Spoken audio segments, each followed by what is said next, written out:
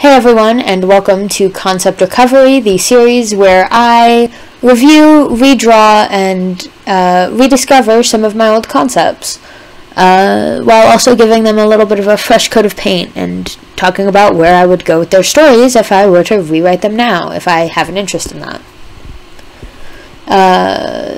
You don't have to watch the first episode. It is completely separate from the content of this one. However, I would recommend you watch it if you want to. This episode is about my first character that I ever made, like I said, Autumnshine. Autumnshine was a self-insert. She was supposed to be White Wing's sister, like from Cloudtail and Briarheart's first litter. Her story pretty much goes that the night before the clans are about to leave to go on the journey to the new territories, Autumn Paw remembers her grandmother, who she'd been brought to see as a child. Not wanting her grandma to worry, not wanting Princess to worry, she decided to go alone to find her and tell her what was about to happen. It was the middle of the night, and she snuck out of camp. I know, a great idea. The thing was, she was an apprentice, and Autumn Paw hadn't known her grandmother very well and hadn't seen her since she had been a kitten. So finding her was going to be difficult, and she wasn't really prepared for it. Not alone, not in the darkness, not when she was too distracted thinking about everything that was going to happen and when they moved. She made an error. She jumped without really thinking about it into the garden of a two-leg, thinking that it might be princesses. She was wrong. She was confronted with a giant snarling dog and was attacked. At first she held her own, but eventually it got a hold of her and it like shook her in its jaws and it flung her at a tree. If you can't tell by the art, by the way, she was paralyzed, and her hitting this tree is how she was paralyzed.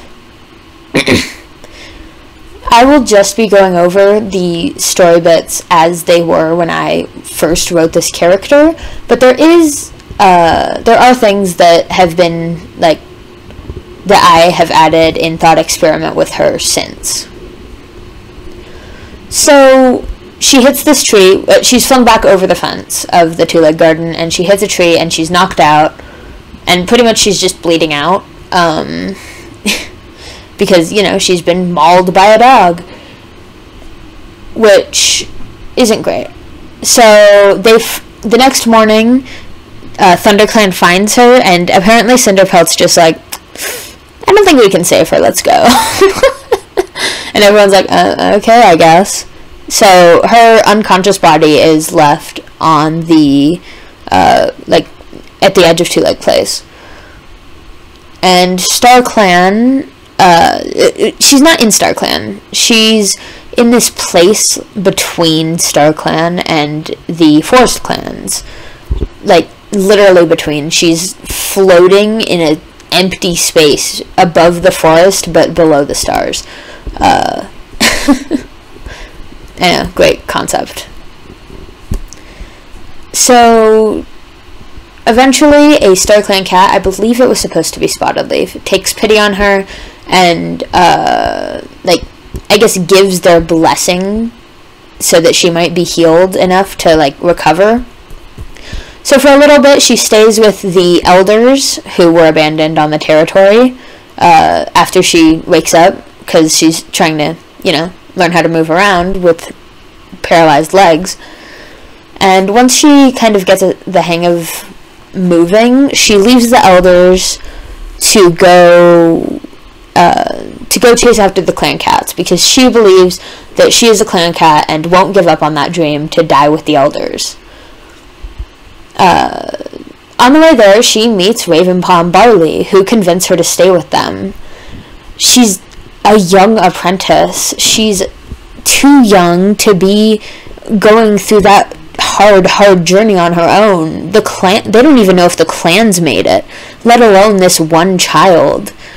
But the barn life is easy for a cat who's paralyzed and at a disadvantage. A barn life would be a life that she could easily live, and they are gay men, so she's pretty much their adopted daughter for a while. But she's never really happy there. She enjoys Ravenpaw and Barley's company, and they enjoy hers, but she just doesn't feel completed. She doesn't feel whole, not without her mom not knowing, her parents not, like, knowing if she's okay, not knowing if they're okay. So when Graystripe and Millie show up to the barn, they get to know her pretty well, and when they eventually move on to go chase after the clans, she asks if she can go with, and they say yes. It's a long journey, and they're slowed down by the fact that she has to be accommodated for. But she does make it because she's strong, and she's smart, and she figures it out. When they get to the clans, obviously her mother is ecstatic. Both of her parents and her sister are ecstatic to see her. They'd assumed her dead. And it's a good time. Everyone is very glad that she's alive, and she's back with Graystripe. So I think from there her story was just like, she is a warrior, she walks around until Millie's until Millie's daughter, Briarpaw, gets injured in a similar way to Autumnshine, which is the warrior name she's given because of like her continued light or whatever. I don't know.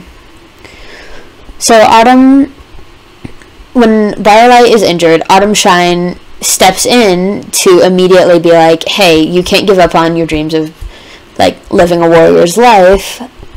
I can show you, I can, like, kind of be your mentor and help you figure it out because you don't know yet. And that's fine, but you shouldn't just give up on your dreams of being a real clan, like, not a real clan cat. I mean, that might have been how I thought about it back then, but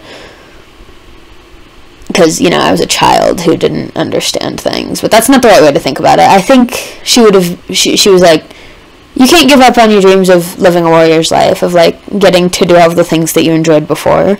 So let me show you how to, like, be more mobile. And pretty much she existed to stop Briarlight from being mistreated by the books. However, like, looking back on it, there are definitely things I would change. Like, I think that just having her stay with Ravenpaw and Barley might be funny. Like, might be fun. But if I did continue to, like, get her back to the clans, I don't know. I think that there's nothing wrong with Briarlight finding happiness in a life that isn't that of a warrior. So I think that Autumnshine's job should probably end up being more like a caretaker. Like, not a proper warrior, or not a proper, like, nursery queen, but she would hang out in camp most of the time because of the risks that face a paralyzed cat going outside. And she would, for the most part, just stay in camp and help. Because she was a very energetic cat that wouldn't have liked to, like, lay around all day or retire early, but she wouldn't have, I don't think she would have objected to not going out as much. I think that she'd still like go to the lake occasionally, but mostly she'd stay in camp and she'd watch kits, and she would make sure everyone was taken care of. Maybe she'd even learn a little bit about medicine from her mom, who because Brightheart learned about herbs as well. That could be cute. She would probably end up just being like someone who stays in camp, and when Briarpaw would be injured, instead of being like, you have to be a warrior, deal with your disability, she'd instead be like, hey, you don't need to worry about what you give to the clan. You have value even if you aren't hunting or patrolling, and don't let your mother take that away from you. Also, I don't think that if Millie had known Autumn Paw the whole time, like while she was injured, I don't think that Millie would have been as awful, which would have been, it would have been preferred that Millie isn't terrible to her daughter. And maybe having Autumn Paw, and Autumn Paw already proving to her that, like, she can live a fulfilled life, obviously, even if she's injured, would maybe prevent some of that awfulness from Millie. I don't know, this isn't a concept I really plan to explore very much. Like, I don't really intend to... I might reuse the design and the dog attack idea for something, but I would not reuse the self-insert character idea. I'm not really a fan. I just don't like doing self-inserts. Anyways, that's pretty much all of her story. I think that it's not awful, considering the fact that I was, probably, like, 10, maybe? 10 or 11? I couldn't have been very old, because, just around the time that I started getting into the books, and I don't know.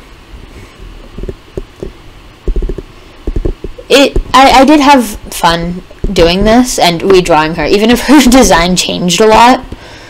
I don't think that there's anything wrong with her design changing. I think it's much better now.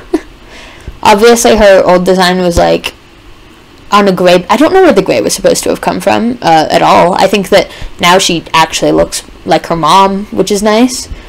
I think that the irony of her being Brightheart's daughter and also being mauled by a dog would have been very fun to explore if she was a character that I continued to use.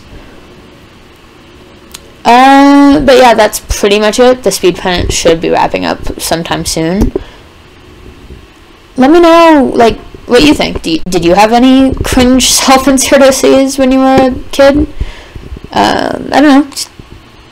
What do you think of this character? Should I reuse the design for something? I'm kind of running out of characters that, like, come to mind when I think of stuff for more concept or cover episodes. So I might have to, like, look through some of my old files to find some. And I'll probably be moving away from Warriors a little bit. But, yeah, thanks for watching. Have a good day. Bye.